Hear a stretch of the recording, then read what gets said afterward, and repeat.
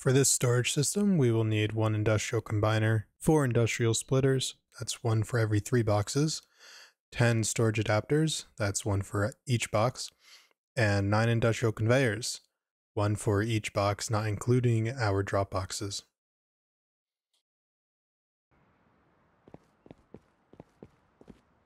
We can begin by placing storage adapters on each of our boxes. One of these chests will be designated as an overflow chest / excess items that can't be stored in the other chests or don't meet the filters. We can then place each of our conveyors for each of our chests. From here, we can place a splitter for each set of 3, and then one final splitter that will connect to all of these. And to the right of that splitter, we will put a combiner.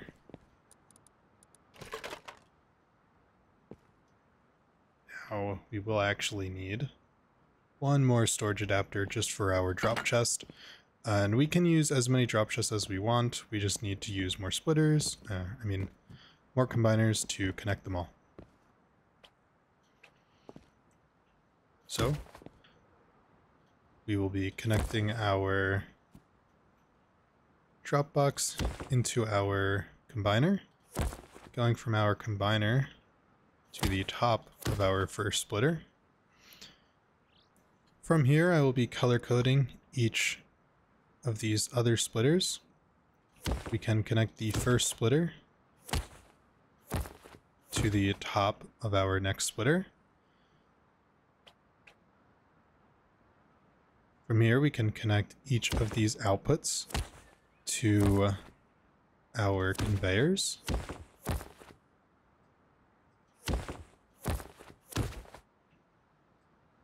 This is very buggy still. Now let's just connect this directly.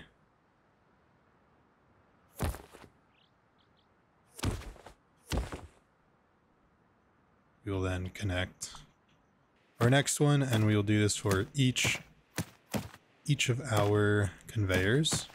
And the more conveyors you have, the more splitters you'll need. If you have less conveyors, you can use less splitters.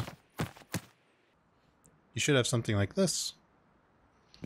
From here, all we have to do is connect the inputs to each of our chests to the outputs of each conveyor.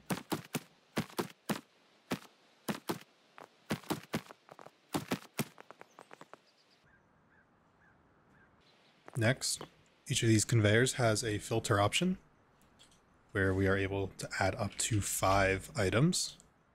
I will add a couple guns, and I will do that for the rest of these.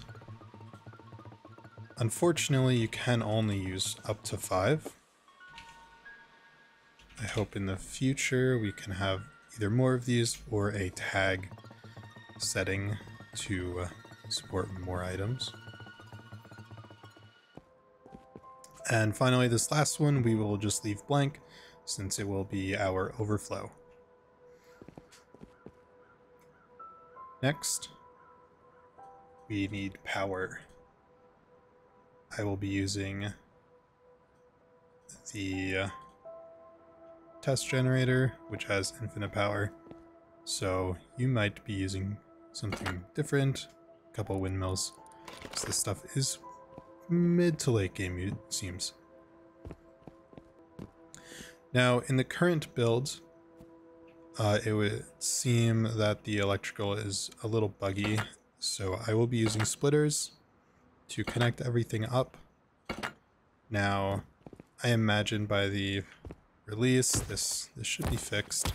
The problem is these electrical pass-throughs tend to bug out and stop working on the aux build.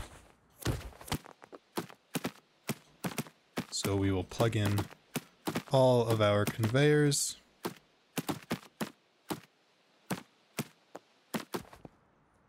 And then we can turn on each conveyor. Now from here, it's starting to look like a completed system. we should be able to drop some wood, metal frags. Let me do this. Maybe some ammo. And some other items that maybe we don't quite support in our system. As you can see, nothing is getting placed in the wrong chest. Our stone and wood is going here. Nothing here. Our frags box is getting the metal frags we put in. Our ammo is getting the ammo. And I'm sure our AK will show up here soon. If it hasn't gone through. Oh, it looks like it's not coming through. Now, you may be wondering what that combiner was at the start. This is going to connect back into our excess box here. The reason for this is as items are going through the system, when they reach the splitter, they get divided 3 ways evenly. So if you have 90 going in, each output will get 30. If you only have 2 outputs, each one will get 45. The problem this causes is we can't really control where these items go unless we have filters on the other side blocking them. And in this case, we have a conveyor that does not have any filters, so it will just pull in whatever item it's given. So in this case, it grabbed our AK, even though the AK is set as a filter on this conveyor. To solve this, it's actually very simple. All we need to do is connect the outputs from our excess box here back into the system. And this may seem inefficient, but over time it will loop through and it will eventually go to its proper chest. And that is a basic storage system with the new industrial update. Of course, this can be scaled up to fit your needs. It does look like it will take up quite a bit of space in your base, so keep that in mind when building.